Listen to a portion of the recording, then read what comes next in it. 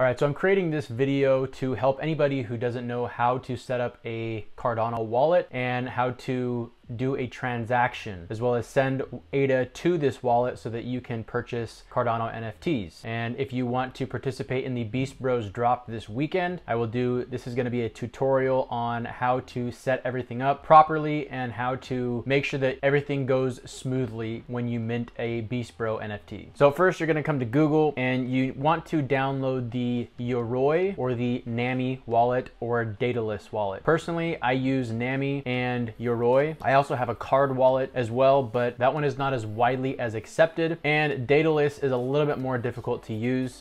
Personally, I don't use Daedalus, although it is there, you can use that one as well. Daedalus, Yoroi, and Nami wallets are probably the most common used in the CNFT space as of right now. So what you're gonna do is come to Google and you can just type in Yoroi wallet extension. Okay, as soon as you come to Yoroi wallet extension, you click on this. It should be the first one, chrome.google.com, Yoroi. All right, you're gonna click add to Chrome. This little pop-up will come up. You'll click add extension. It'll download, and then it should pop up here at the top right corner. Yep, Yoroi has been added to your Chrome. So now you're gonna open up Yoroi. It's gonna open up a new web page for you. You'll select your language. You'll agree to their terms of use, and you will allow Cardano payment URLs. All right, and you'll get a little pop-up up here. Yoroi wants to open web Cardano links. Click allow, hit finish. Okay, and now it will bring you to this main page. So if you already have, so there's a couple different ways you can set up Yoroi. If you already have a Yoroi wallet, obviously you probably wouldn't be watching this, but you can restore your wallet. You just enter your seed phrase in there and it should restore your wallet. If you're creating a new wallet from scratch, you'd click create wallet. I'll set that up with you in just a moment. And then also if you have a hardware wallet like a Ledger Nano S or a Trezor, or there's different ones you can get, you can connect your hardware wallet to Yoroi extension as well. This is for cold storage, so if you want to have a Cardano ADA in your wallet, and if you want to keep it like completely offline, the most secure way you can hold your crypto is in a cold storage wallet. That's what a Trezor or a Ledger wallet, a Ledger Nano S wallet is, and what it does. So you would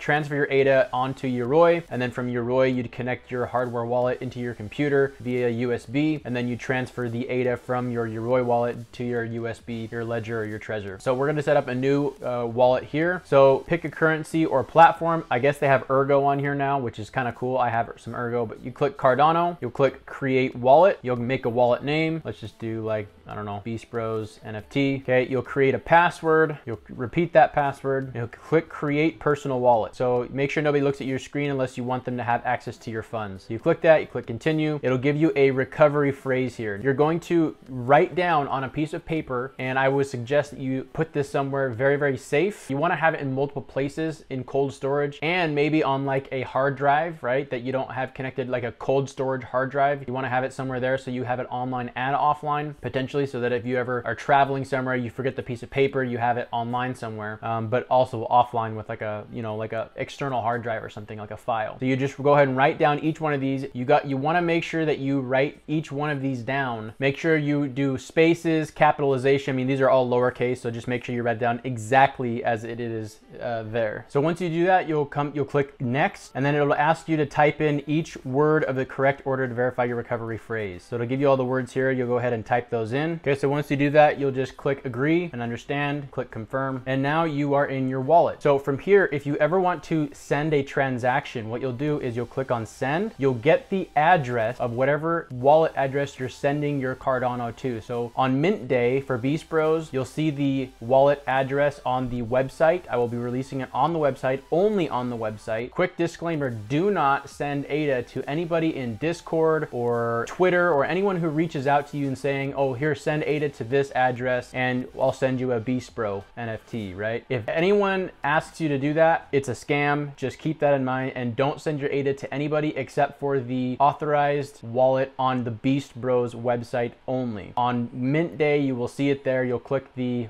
mint button where the whitelist button is currently, and you'll click that. You'll see the wallet address, and you'll copy and paste that into receiver. You'll paste that here, right? Let's just say that was it, and then you'll click the amount. It'll be 55 55 ADA. And then if you want to add a memo for what you're sending it for, you can add a memo. So it would, you could do like Beast Bros NFT, right? And then and obviously if you're going to buy more than one, you would send the corresponding amount, and I will have a table on the corresponding amounts if you want multiple Beast Bros on the website. In this case, it'd be for one NFT, you'd click 55 ADA, you'd click next, and then you'd send the transaction, and then you'll be able to see it on Cardano scan, and you'll be able to see when the transaction verifies. So that is how you send a transaction. That is how you will mint a Beast Bro NFT. And then you can come here to transactions once you have sent that transaction, and you can see the transaction here under transactions. In your dashboard, you can see how much Cardano you have. In the Yoroi wallet, you can actually stake in the Yoroi wallet, as well as like voting and some other things. Now, if you want to receive ADA, if you want somebody to send you some Cardano, you will come to the receive tab and you will copy this to the clipboard. This is your wallet address. And as soon as you copy this, you will send that to whoever it is that is going to pay you Cardano or ADA, and they will send the ADA to you, and then you'll see it in transactions here. You come to transactions, and once the transaction has gone through, you'll see it here in the transactions list. So that is Yoroi. Let's move on to the NAMI wallet. Okay, so for the NAMI wallet, it's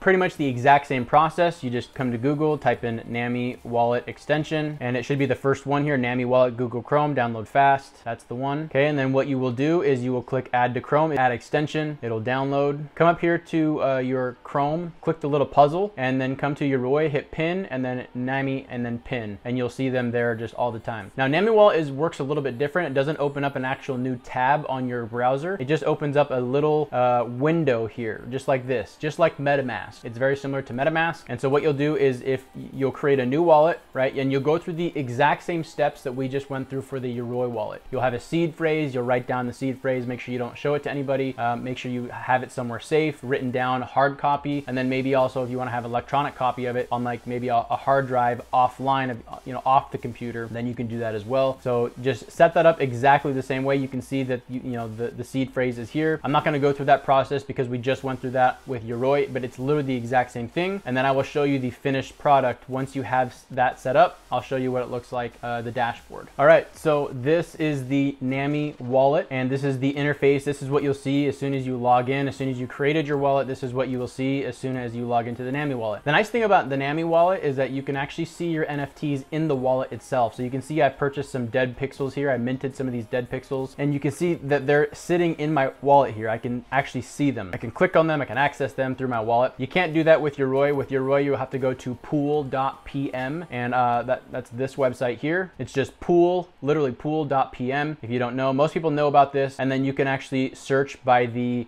name or policy, and you can search for your NFTs that way. You can actually post your wallet in here as well. Come here to search. You search the wallet, okay, and you can see that I have 2 tokens in here, and you can see the pool PM, and you'll be able to see your Beast Bros in pool.pm, and that's for like your Yoroi wallet and Daedalus wallet. With NAMI, you can just see them in your wallet itself, which is nice. So moving on to the NAMI dashboard, it's literally the exact same process as Yoroi. So what you'll do is you will, if you want to send and receive, it's very simple. You just click send. So if you want to send, if you want to mint a Beast Bro, you'd get the wallet address on the website. Again, big disclaimer here, don't send out ADA to any other address except for the minting address on the Beast Bros website. You'll reserve however many, and you'll send the appropriate amount of ADA, and you will copy that address into the recipient address here. You'll paste it, and then you do 55 ADA, right? And then you click send. So it's as simple as that. If you have any questions, you can comment down below in this video. You can reach out to me on Discord in the Beast Bros general chat. You can email me if you're on the email list, and happy to answer any questions you have on this. So that's it for this video. Make sure you stay savage.